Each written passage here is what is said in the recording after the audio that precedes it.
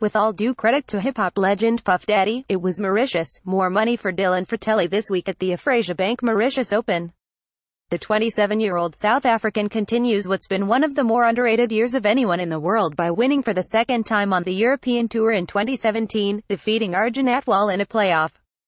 Frittelli, named Challenge Tour Graduate of the Year this week, showed why he may not be heading back down anytime soon. "It's been a pretty good year for me," Frittelli said in his post-round press conference.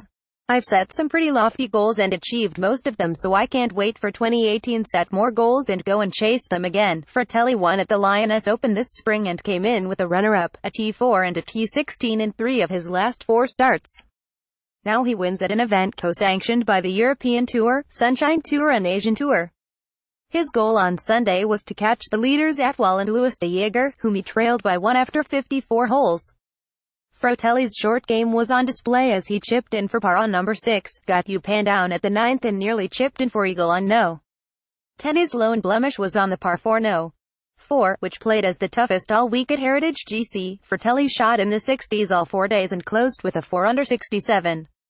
He couldn't match Atwal's birdie on the par 5 18th, though, which forced the playoff.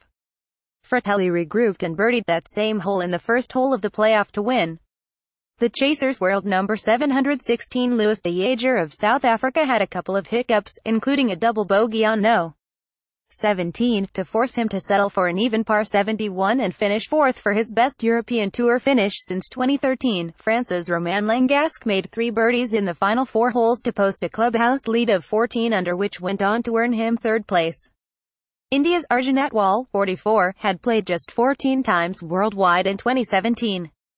His best prior finish this year was a T7 at the Mercury's Taiwan Masters on the Asian Tour. "I'm happy with the way I played this week, but right now I'm just disappointed to lose the tournament," Atwal said after his round.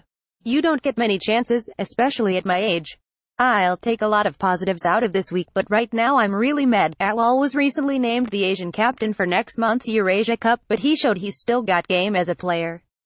The highest-ranked player in the field, world number 22 Louis Oosthuizen, tied for 7th place at 11 under.